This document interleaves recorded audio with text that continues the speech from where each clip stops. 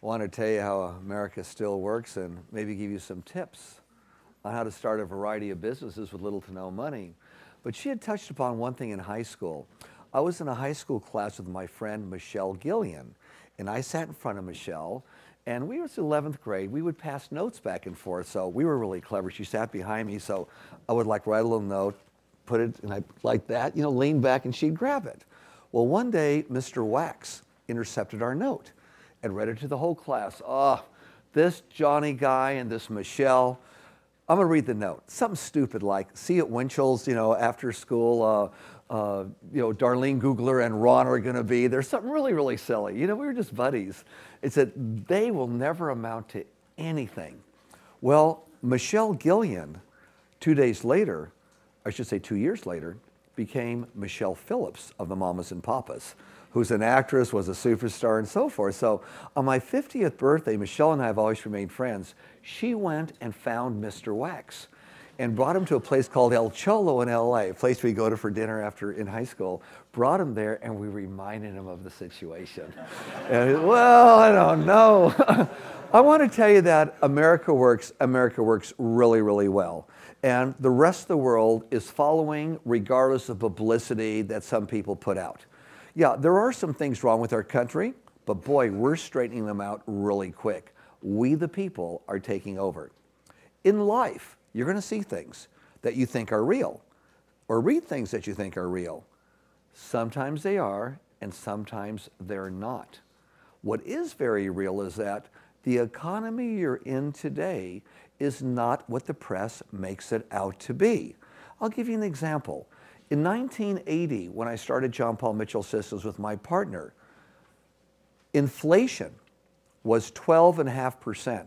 What is it now, 1%? Interest rates were 18%. What's it now, 4, 5, 6, 7%? Unemployment was 10.5%. And you had to wait in line for sometimes blocks at a time to get gasoline. You know, actually, most of you weren't even born then, but that's how it was. It really, really was. It was a lot worse than it is today. But yet people say, yeah, look how bad the economy is. Maybe not the best time to start a business. In 1980, we started John Paul Mitchell Systems with $700. That's it, no loans. Today, it is probably the largest independently owned hair care professional company in America and growing. We're in 87 countries throughout the world and growing quite rapidly. But America does work, and our way of doing things works. No matter whether you agree with the politicians, you don't agree with the politicians. Look around the world a little bit. Why the uprising in Tunisia? Why do you have uprisings in Egypt where they didn't before? And all of a sudden in Iran, they're saying, wait a minute, you know, we threw the Shah out. Mullahs, you're not doing any better. You know, we want you, why is this going on? Well, obviously, as most of you know, we're in the technological age where they have email, they have Twitter, they have everything you could ever imagine, so they know what's going on in the world.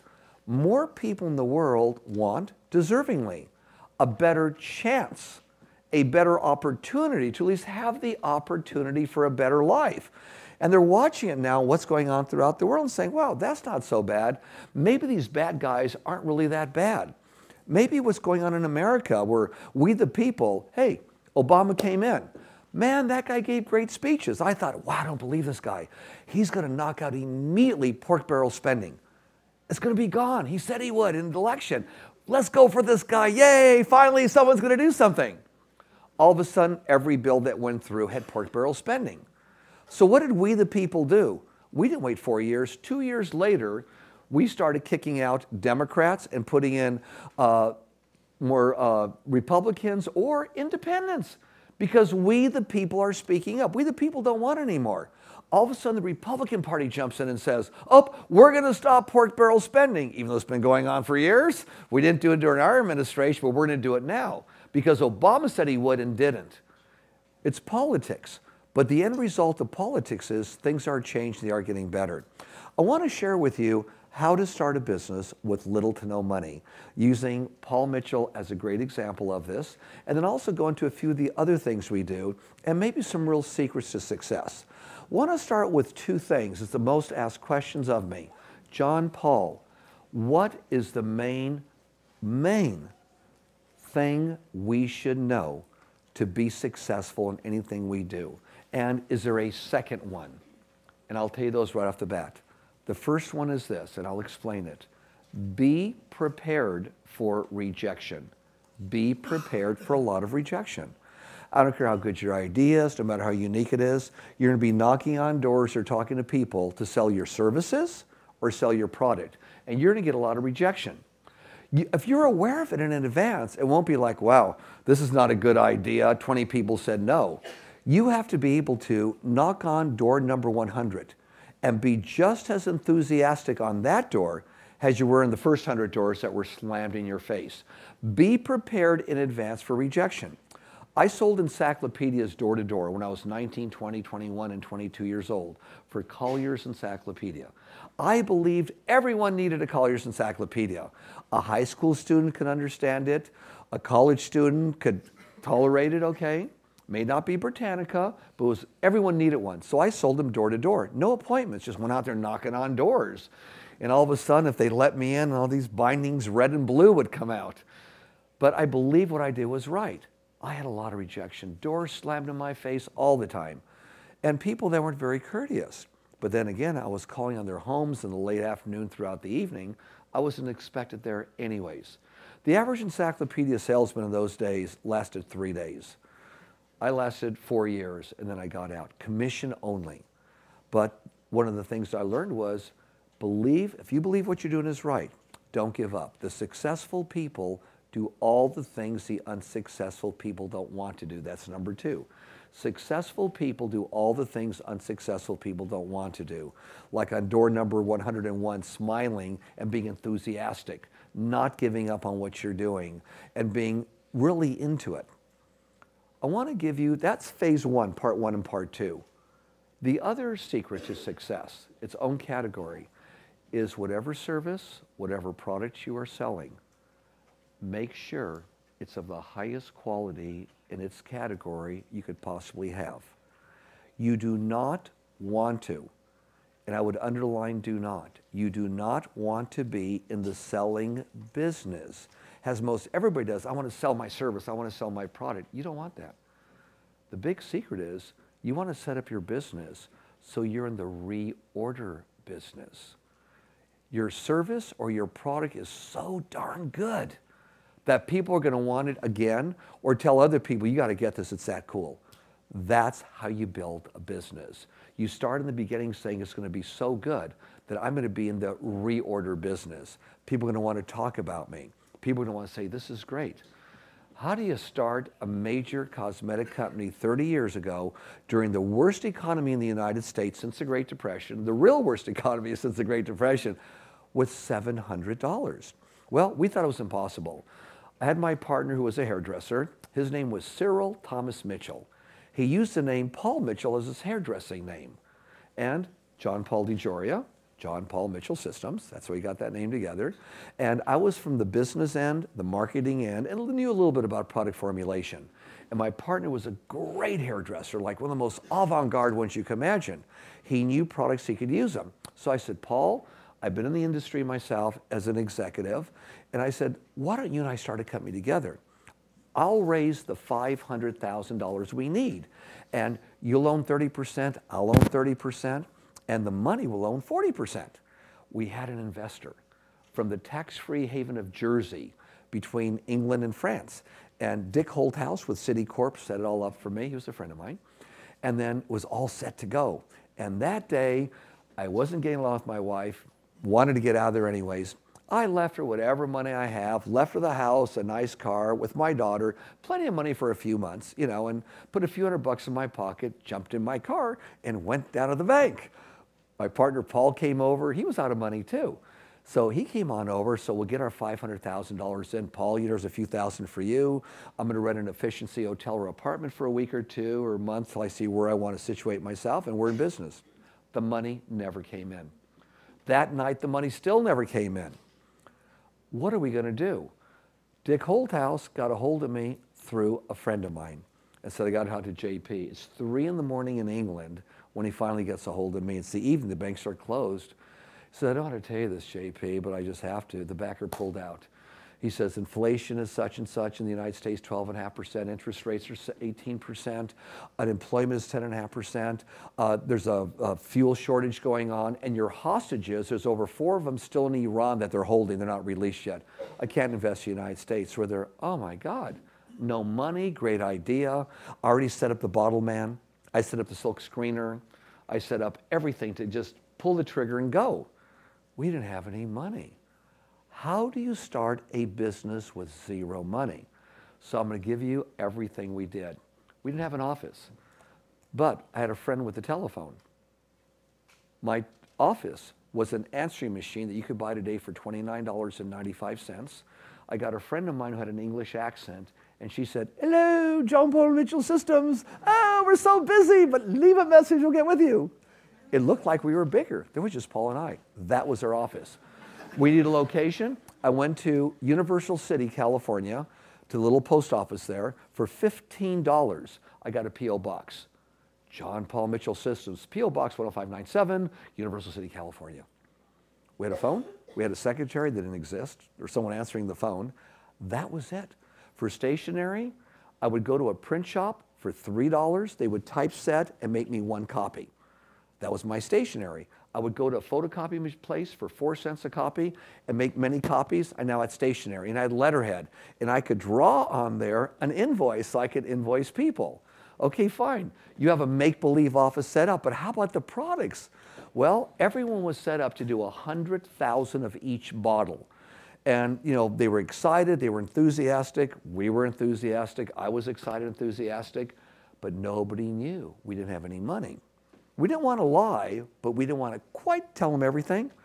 So I called up the bottle man, got started with the bottle guy, and said, instead of ordering 100,000 bottles, I'd like to have a sample run of 10,000. Oh, of course, we understand, no problem. We'll give it to you at the same price. Called the silk screener. 10,000 are coming over, and it's a sample run. I want 300 shampoo 1, 300 shampoo 2, and 3,000, and then I want the other 4,000 the conditioner. Ah, no problem. And by the way, don't put the color on, because color was 7 cents a pass. Black and white was 2 cents. So our bottles came out black and white. Turned out it was great. Unisex. We didn't know that. We just knew it was a lot less to silk screen them. Called the filler up. You get all the supplies. We just need a 10,000 fill. 3,000 of this, 3,000 of that. Okay. And all of a sudden, bingo, the clock started ticking. From the time the silk screener got it, the bottle guy got it to the silk screener, got it to the filling house, we had them full, was 2 weeks. It was 2 weeks longer, because I had set up credit with everybody prior to this time, 30-day credit. 2 weeks from now, that first bill is due. I hit the streets, knocking door to door like I was selling encyclopedias. But I would go from beauty salon to beauty salon to beauty salon. We had a shampoo that instead of using 2 shampoos, more product, rinsing it down the sink, it goes away, you only need 1 shampoo. Saves you time and money. Our conditioner, you didn't put it in the hair in the salon, leave it for 10 minutes, rinse it off. You take the customer to the station, you sit them down, you put the conditioner in your hands, you show them, you run it through their hair and leave it. And you tell your customer, this is a moisture treatment, this is a protein treatment, it's going to let me cut your hair easier, and when I blow dry it, it's going to cause less damage to your hair because it's a protector. So we knew that, and by the way, hairdresser, when you put it in your hand and you do this every time, it neutralizes all the chemicals in your hand. So I would go in and give a presentation. Here's my product. Most people would say, well, why do I need your product? I've got Zotos, I've got L'Oreal, I've got Rec, and they go down all the regular companies' lines. I don't need your product, you're an unknown. I said, well, here's what I'll do. If you will agree to take 1 dozen each of what I have and use my shampoo and conditioner at every station you have, I'll make this agreement with you. And display it, by the way, at eye level. Black and white looks so good at eye level. If you will do that, and you are not satisfied as one of the hottest products you've ever used, and recommend to your customers to take home, I will come back, take every bottle off the shelf you have not used or sold out the door. Still a good bottle you haven't used or sold yet. I will give you your money back on all of it. Now, is that fair enough? The answer was usually no. We don't need your product, okay? We have all these other products there, right? Finally, I would say, okay, I can understand your skepticism. But if it works the way I say it does, and your customers love it and you love it, you're going to want to recommend it. I'll tell you what I'll do. If you will agree to have it at eye level, a nice little display, let me come in and hold a little class for your stylist on how to use it. I will place only 6 bottles of the shampoo, 6 bottles of conditioner, 6 bottles of everything in your salon. And I'll also give you this within 1 month, 30 days. If you're not totally happy, anything you haven't used or sold out the door, I'll give you your money back. Is that fair enough? And the same with your customers.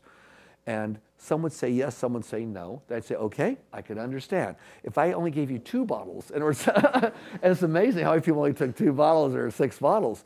I went around and I got 12 people to buy it. I had it in my trunk. So I took it out. Here's your order. Can I have the check? They gave me the check. I went down to Paris Ace Beauty Supply in downtown LA, who was calling on salons. And I said, would you like to be the distributor for this new hotline?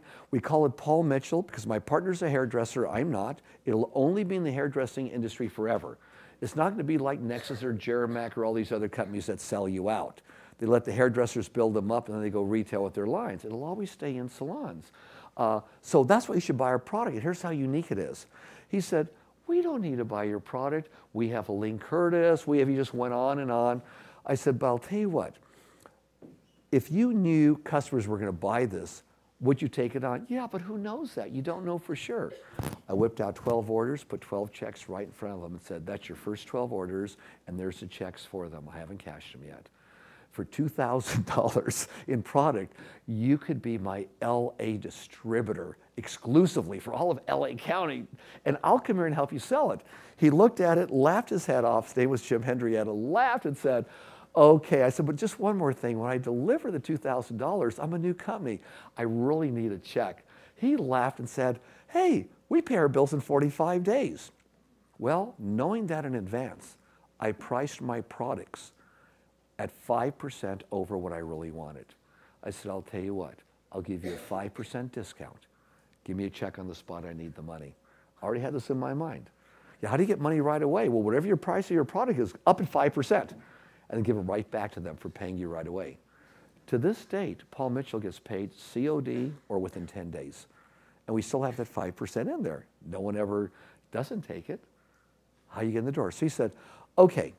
And I drove around back to the warehouse. Warehouse man, this stuff is for you. Can I have a check? He calls Jim Henrietta. We had Jim Henrietta about 10 years ago to one of our meetings to tell everybody the story. He says, I'm sitting in my office, the phone rings, it's my warehouse manager. And he says, you're not going to believe there's some guy back here on loaded products, he wants a check. He says, what does he look like? His name is John Paul. He was just in my office 5 minutes ago. Laughed, gave us a check, and that's kind of how we took off with Grassroots. If we wanted to cross the nation in those days, you could fly for $99, the midnight special, from Los Angeles to New York. Hardly anyone's on that plane. You pick up the little dividers, you sleep on it, and the bathroom is your shower. So you learn as you go along various ways to, shall we say, save money and to, along the way, build a business. Now, I want to talk to you a little bit about also, as you build a business, how to manage it where you don't lose people. In 31 years, John Paul Mitchell Systems in 87 countries throughout the world has had a turnover of less than 30 people. That's unheard of. People say, how do I get a job at Paul Mitchell? There are no positions because nobody wants to leave. We'll occasionally have a new one with expansion, but we treat people the way we want people to treat us. So I'd like to take a moment, because there's just so much to cover in such a short period of time. I want to take just a moment with you to give you some very important management techniques that will last you for the rest of your life, and maybe some personal techniques on getting along with people. I want to cover with you right now how to reprimand somebody if you're a manager or an owner of a business. Whenever you reprimand somebody, if I went up to this lovely lady here and told her what she did wrong, she'd feel really bad when we left each other. She wouldn't feel good at all. There's a way to reprimand somebody where they feel really good when they leave. Before you do it, you need 3 things. You want to write down on a piece of paper what it is they did wrong. Second of all, you want to write down, so you know it, how to do it right. You'd be amazed at how many people get scolded for something. They didn't know how to do it right, but they won't admit it. How to do it right. And the third thing is, So last thing, the most important, what do they normally do really, really good? What do they normally do really, really good that you could tell them so they feel like they're really wanted and they really are someone that you appreciate and respect, and when they walk out, they're happy being reprimanded? You know these things. When they call in and they come on in, you always reprimand privately behind closed doors. Never reprimand anybody in front of anybody else. You do, and that's covert hostility. They'll stab you in the back whenever they can. Only reprimand people behind closed doors and in private. First thing you do is you tell them what it is they did wrong. The second thing, how to do it right. I'll give you an example, okay? You come in every day on time, and you're great. People love you, but when you answer the phone, you're not smiling. It's like, hello, can I help you, Stanford University? Or John Paul Mitchell Systems. If you smile like we suggested before, your brightness, your beauty comes across, and the person at the other end of the phone knows it's a happy company. Hi, John Paul Mitchell Systems or Stanford, how can I help you? Big difference. You are incredible. You come in all the time, people love you, you bend over backwards to help people out. Because you're that cool and you do everything that wonderful, one would expect you to do this thing also because you're that great at what you do. She walks out feeling good. It's the opposite. It's the total opposite for praising somebody. Whenever somebody did something good, praise them loudly and in front of as many people as you can. Like if there were people walking around that worked with you, oh my God, you're unbelievable. You smile, you made people happy on the other end of the phone. Guys, she is too cool. In other words, tell them what they did right in front of a lot of people, or make sure there's someone around so she knows that someone else heard what she did right or he did right. Very important business. The old school was, I want you to do this. Why? Because I said so. That is not management. The worst book ever written in the world, and it was a bestseller 40 years ago. It was called Management Through Intimidation. Terrible, terrible. It was a book, it was a big size. How could anybody possibly want to do that? And the other thing gets into treating people how you'd want to be treated and not lying about what you're going to do. We're the only major company left in the professional beauty industry. I could be 2-3 times my size if I opened up the Paul Mitchell line to drugstores, supermarkets, everybody, but I don't. I go on TV and say, if you ever see Paul Mitchell in any drugstore or supermarket, it's counterfeit or it's from the black-gray market. We don't put it there, don't buy it.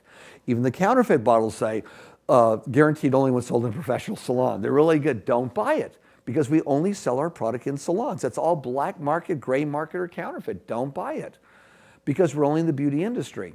We told hairstylists, if we make it, we're going to be in the professional beauty industry forever. We are never going to cut you out of the picture. We'll never desert you when you build us. And they did.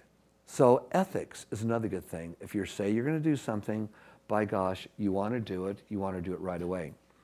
Another area I want to touch on with you here because it's very helpful, and I know when I was at various government agencies, I do some lecturing for some of our agencies, CIA, the FBI, and I do a little lecture here and there for the Secret Service and other groups. What I lecture on is management motivation, business, and just a lifestyle of being happy so everyone just feels good. And I feel that if you're a citizen of any country and you want to change it, by gosh, get in there and motivate people. If I don't like the way someone's doing something, why don't I get in there and talk to their agents or talk to their people about another belief, a new way to do things, be a more loving, kinder manager where people want to do more for you on a regular basis and don't want to leave. There have been times that I've been at John Paul Mitchell Systems corporate headquarters at 5 in the afternoon, 5:30, and half the office is full. I said, get out of here. Go home. What are you doing? Get out of here. No, we want to finish this. Get out of here. No, JP, it's okay. We want to finish this. Because they feel they are part of it. And we treat people as they should be treated. And there is free lunch, by the way. At John Paul Mitchell Systems, everyone gets free lunch. We have utensils, so they're recyclable. We bring food in big, different restaurants in large quantities, recyclable. If you carpool, we pay for your gas. We do unto others as we'd have others do unto us. And I'm not going to get religious on you because I'm not qualified. But my feeling is that if God wants you to do something, and if you're atheist, let's say nature, okay? So I won't get religious. Nature, the universe, let's just say God, for just a good name to use. What God wants for people is to be happy and love one another and treat one another the way you want to be treated. Not bashing people, squashing them down, or killing them in the name of God. He doesn't want that. He wants all people to be happy and respect one another, not step on anybody. We have 110 Paul Mitchell schools throughout the United States. 15,000 students in them. And there's something we have that's different than any other school. It's called a culture. You have to learn the culture while you're there. Yes, you will learn if you go to a Paul Mitchell school how to be a great hairstylist, how to be a great hair cutter, a great hair colorist. You will learn all this, how to merchandise, market, display. But you'll learn a culture that I think every university, every high school, just every school should teach, and they don't. And the culture is how you love yourself, people around you, how to communicate with people you haven't communicated with in years, how to break that bound, and how to take care of your own community, your own state, your own country, and the whole world. Everyone that goes to our school participates for a couple of months into a fundraising program.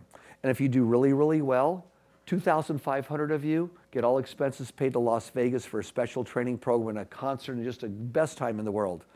But when you raise the money, all the charities we pay for, not one dime of the money they raise goes to anything but the actual charity itself.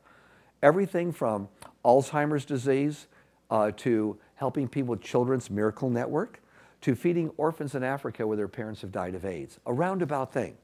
Well, these students, and by the way, last year they raised $1,200,000. These are students, okay? Will they ever meet the orphans in Africa? No. Will they ever meet the people that have Alzheimer's disease where you're teaching their family or the organization is teaching them how to deal with people that are losing their memory? No, probably never will. Will they meet some of these kids that we help out where they're not turned down for any medical reason to the hospital? No, probably never will. But why do they do it? Because they know while they are alive and a student and in their life, they can give back and change their country and the world for a better place to live because they are here somehow participating. Well, in the participation, it starts with you. We talk to people about how to love yourself. You may come in one day, everything went wrong, you're really bummed out, which happens to everybody. We're humans. Well, here's an affirmation you could read, or here's how to talk to another student or one of the instructors about it, or here's how to do it yourself. The biggest one is this. And you don't have to raise your hands because what I'm going to tell you is going to affect more than 50% of the people in this room. But I'll tell you about it, I'll tell you how to overcome it, and go forth and be happy. Many times in life, from your younger days, your school days, maybe right now, there may have been someone in your life. It could be your mother, brother, father, relative, dear friend, significant other, husband, wife, something in your life. There was a communication break. Somebody in your life was pretty close to you, or you wanted to be closer to them. Something happened. All of a sudden, you're not close to one another anymore. Something happened. Example is, divorces. When you first met your husband, your wife, your significant other, whatever, when you first met somebody in your life, boyfriends, girlfriends, they were the most important person. Oh, you couldn't separate us. But so many months or years later, you end up not liking each other. Sometimes it's in school, sometimes it's with relatives. It just happens in life because we're humans. Now, if I were, Kate, you're the closest, I have to keep using you. If you confront the person, they're going to be human. Boy, you were really wrong in high school. You passed all those terrible rumors about me, and that you never apologized. You were wrong. First thing she's going to do is say, absolutely not. That's not how it went. Look what you did. People are normally defensive. It's the first thing that happens. You're going to defend your position. It's normal. It's human. But we're at it again. How do I break that bond with my mom, my dad, brother, sister, uncle, with anybody? I allow her to be free enough to tell me anything she wants. And the way I do it is this. We were the best of friends. Call them on the phone or see them face to face, either way. Hi, I have to talk to you. This has been on my mind so long. We were the best of friends. We grew up together, grammar school, junior high, high school, and all of a sudden something happened. Whatever I did, whatever I said or did to offend you, please forgive me. That's not me. I'm a different person. That's not me. Will you please forgive me for whatever I may have said or done that offended you? Please, it's not me. Well, in half the cases, The other person says, oh my God, I'm so glad you called me. Oh my God, I've been wanting to call you for years. It wasn't you, it was me. Let's talk, and you're crying, and you're happy. You have coffee or tea or shot of Patron together or something, or shampoo your hair with Paul Mitchell. In other words, something, all of a sudden, you allowed the bond to be broken. If you do this with people, 90% of all people are going to respond and say, oh my gosh, I'm so glad you called me. Yeah, this went wrong. Let's talk about it. What happened? And in many cases, it was somebody said something to you about someone else that wasn't true. There was this great book written called The 4 Agreements, 4 ways to live your life. And I believe it was the second agreement, and the author was Don Miguel Ruiz, R-U-I-Z. The second agreement is never gossip or listen to gossip. Because if you listen to gossip and tell somebody else, all of a sudden they'll tell somebody else. It spreads. Now you find out what you were told was not true. Now, do you go back to everyone and said, no, that wasn't true. Tell everybody you told. That was a lie. Somebody told me a rumor. You can't. It's out of control. Don't pass gossip or ever listen to gossip. It may not be true. And you're not going to live a happy life if you do that. And you know people in your lives that, just want to tell you all the scoop, all the bad stuff that's going on. Well, that's your choice. You can hang out with people and want to tell you all the bad stuff, or hang out with people who want to tell you the good stuff on how to make things better in life, opposed to all that's going on wrong. So look at how cool our lives are. Look at all that's going on wrong there. Also, what does giving give you? If you give to somebody that never says thank you, never knows you did it, what is your reward for it? I'd like to give you a little example of philanthropy. When I was 6 years old, I grew up, my mother, my brother, and I. We grew up in Echo Park, LA, downtown LA. We had very, very little. But we had food on the table, 2 changes of clothes, extra t-shirt, pair of shoes every week. Same pair though, again, until they had holes in them. And we didn't have a lot, but we never knew it. When I was 6 years old, my mom took my brother and I to downtown Los Angeles. They had trolley cars in those days, 5 cents. This is early 1950s. Tried the trolley car for a nickel, and then at Christmas time, there'd be all these fine department stores, Bullock's, Maycomb, these beautiful department stores, and in these giant windows, they had all these cool Christmas decorations, puppets that move, trains going around. And my mom one day took 10 cents and gave it to my brother and I, said, boys, each one of you hold this, and together walk up with this dime and put in the bucket of that guy ringing the bell. We did. Went back and said, Mom, why do we give that guy ringing the bell in the bucket 10 cents? That's 3 candy bars, 2 Coca-Colas. Remember, this is early 50s, okay? That was a lot of money, right? And my mom said to us, boys, it's to let you know something in life. No matter how bad off you think you are, there's always someone worse off than you. That's a Salvation Army.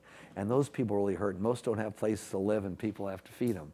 So it's a good thing, son. So that kind of stuck in the mind. But I'll give you the example of the most ultimate high. Now, I'm older than you guys. Most of you are probably born in the 60s and 70s. Well, I was there in the 60s. A little different environment. I'm going to give you an example of the ultimate high. Paul Mitchell. I didn't say any, I'm just going to give you an example of the ultimate high, okay? That's all. Didn't say I did anything. Didn't say I didn't. Didn't say anything, okay? But the ultimate high. It took, and a lot of people ask this too, when did you know Paul Mitchell Hair Care Products, John Paul Mitchell Systems was going to be successful? 2 years after I started the company. Because 2 years after I started was the first time we could pay our bills on time. Didn't pay them off, but paid them on time. It took that long. Every week was, please, the checks to the mail, don't cut me off. I'll hand delivered the day after tomorrow. Oh no, I sent it the wrong address. In other words, it was miserable. I can remember not sleeping at night because I couldn't pay my bills. Did it help? No, but I didn't sleep anyways. It was just, oh God. So it was a big deal. Every week for almost 2 years, we should have gone out of business. If you followed a textbook, how to do things, you would say, guys, go bankrupt, go bankrupt, go bankrupt. There's no hope for you. You can't even pay your bills. And the black and white, of course, was 2 cents opposed to the 7 cents for the color. When we hired our first person, one person a year and a half later, that's when we had our first employee in the field, had to do 10 jobs. So we built a company with fewer moving parts. So 2 years later, our bills are finally paid on time. We have $2,000 in the bank each. We immediately took a dividend and felt on top of the world. Oh my God, it's 1982 now. Our bills are paid on time. We have $2,000 each. So I'm going to do something I've never done in my life when I went to a restaurant. I went to El Torito in Marino del Rey. It's a chain of restaurants all over the place. And I went down there, and if you look at a menu, well, here, when you open a menu up, right? Okay, here it shows you what you get, and over here on the right side is the price. Well, if I ever went to a restaurant, I would go to the price first, see what you got, came over here and see what you get for it. Where's how much was it? Oh, $3.95, okay. So this time, okay, I'm going to El Torito. I took a friend with me, and I'm going to order anything I want off the left side of the menu.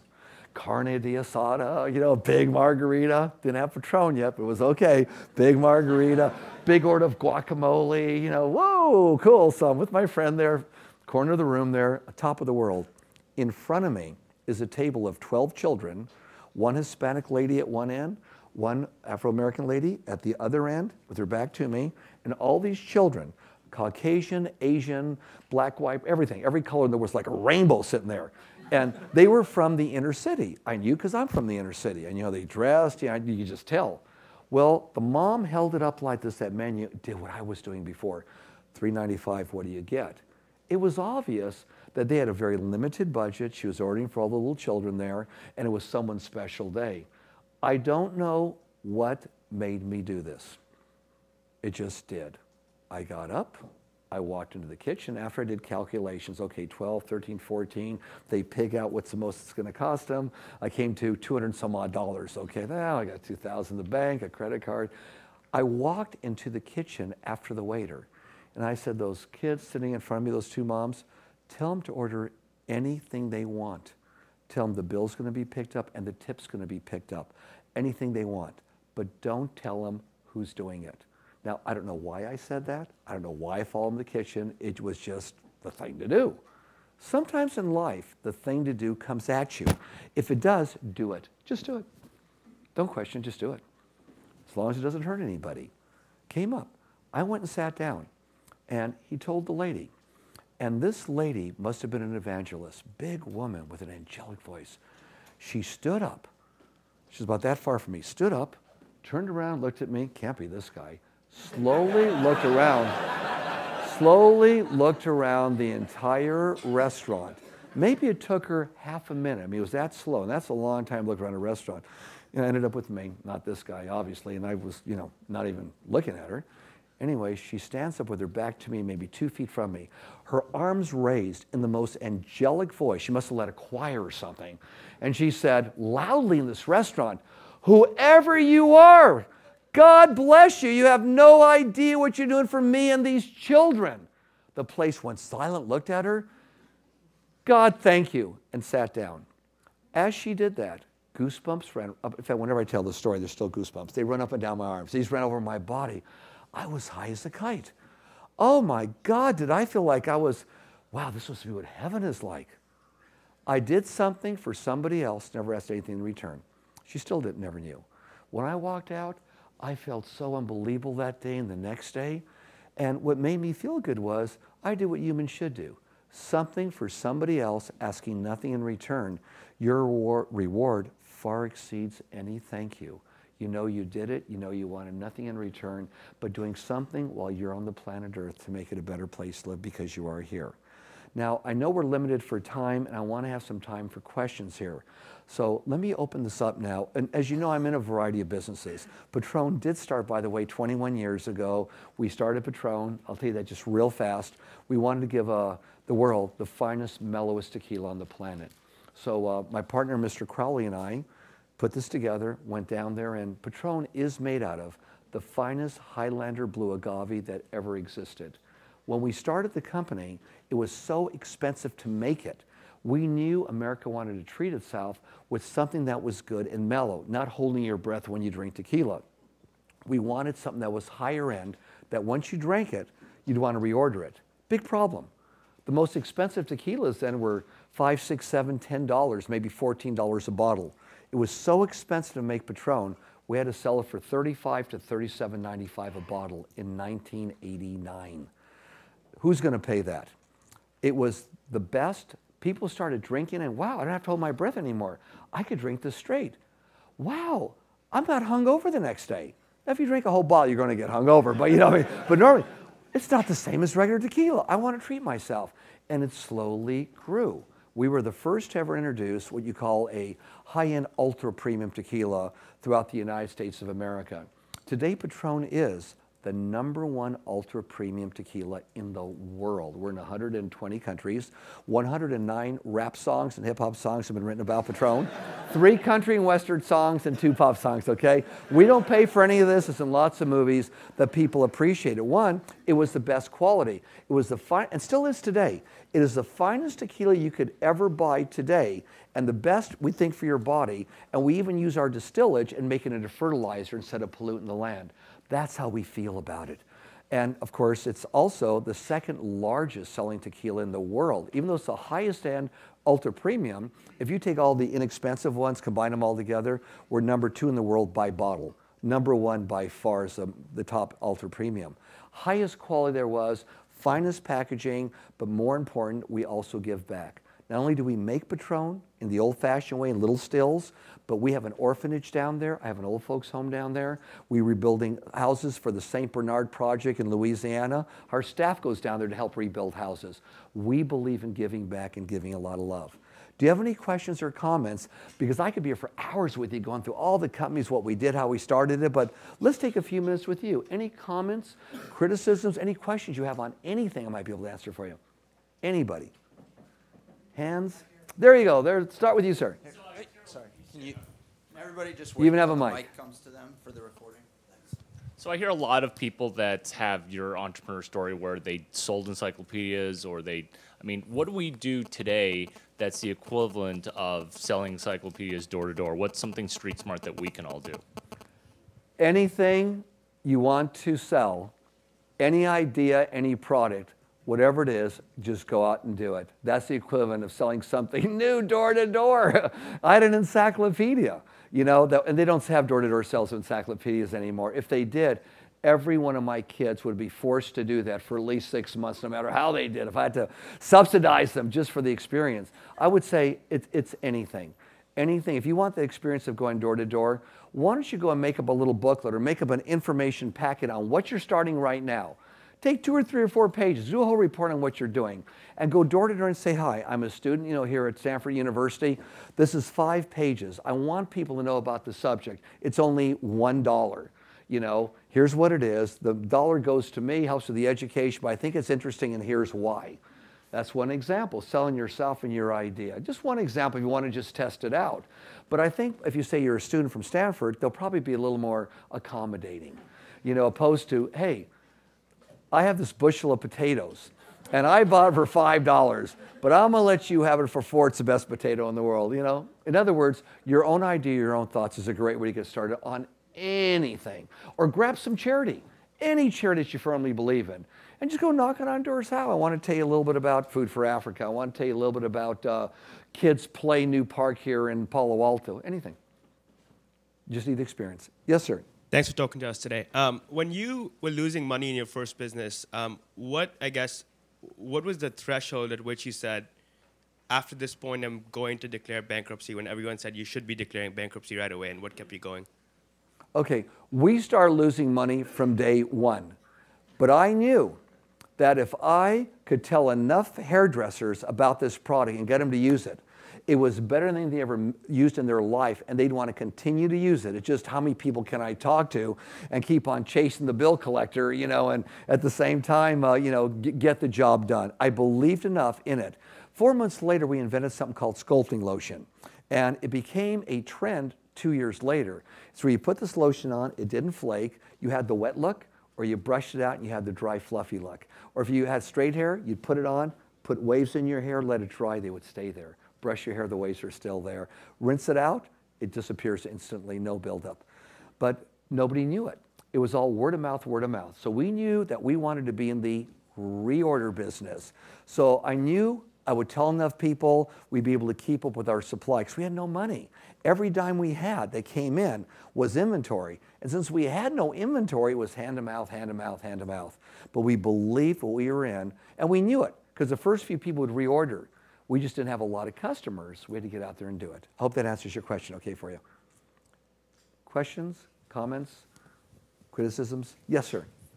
So you talk a little bit about how you sold yourself to your partner who was the hairdresser. Yes. And you didn't have that experience. So why did he take a chance on you? Well, I was in the beauty industry working for major companies for 9 years. And I started out as a salesperson with one company and became their national manager in a year and a half. So then I got into marketing, so it was obvious in sales and marketing in the professional beauty industry, I knew exactly what I was doing. There was no doubt in his mind. So, so then maybe could you help us, how should we size our partners? How do we pick out that? Very good. How to size up your partner, very important. Whether it's your family, your friends, or someone you never met. The first thing is feel the energy. How many people you're around, you just feel uncomfortable around them? You get somebody like that, that's not your partner. Yeah, when you feel that the universe, the frequency of this planet is rising right now, and more people could feel other people out a lot quicker than ever before. First thing is, if you feel odd around somebody, that's not your partner. Next thing is, write down on a piece of paper, here's what you bring to the partnership. What can the other person bring to the partnership other than just money, if it is money? In other words, what influence, what can they do to help build your business? And how are they planning to do it? Interview them, like you're interviewing for a position, a partner. What can you bring to it, and why do you like this? Why do you think we're going to make it together, and what are you willing to do, and do we like each other? Also, go to breakfast or lunch with them. Go to breakfast or lunch with them, hang out a little bit. Just don't rely on interviews. Sometimes you have breakfast and you have lunch or a dinner, you get to know the person. You get to see them in a social environment, not just a business environment. So get to know them first and get that feeling for that person, what they're going to bring to the table. Is it synergistic? Synergism meaning 1 + 1 doesn't equal 2. It equals 3, 4, 5, or 20. Is that going to happen when the two of you together? Is going to be a synergistic thing where you each bring something to one another and you know you like each other. If you don't like each other, that's not your partner. If they're a mean person, that's not your partner.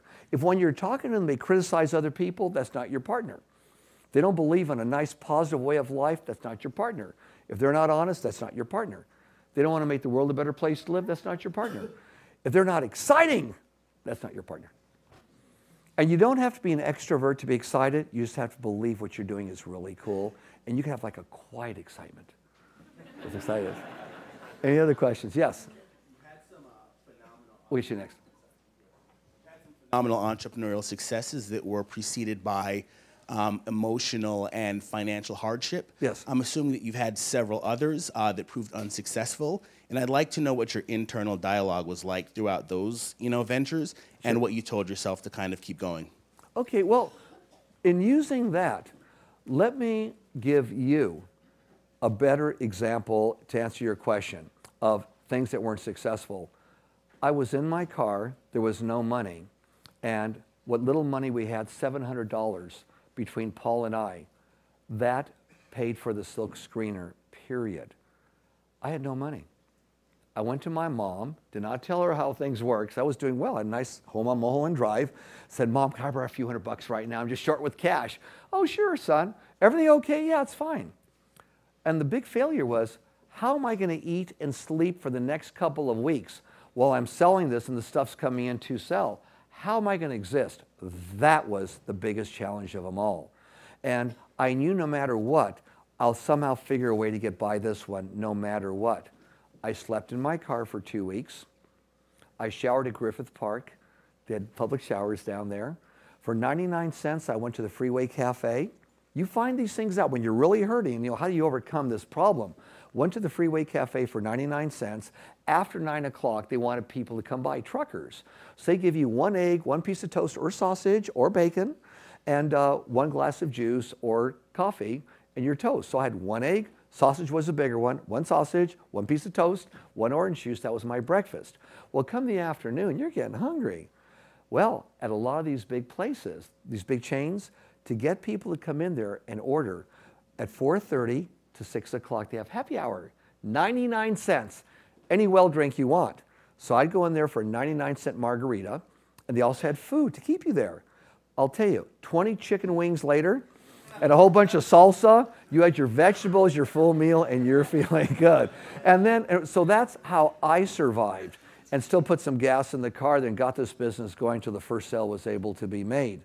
Along the way, other little businesses that I started, one was a consulting business a year before I started John Paul Mitchell Systems. I was a consultant. I knew the beauty industry inside and out.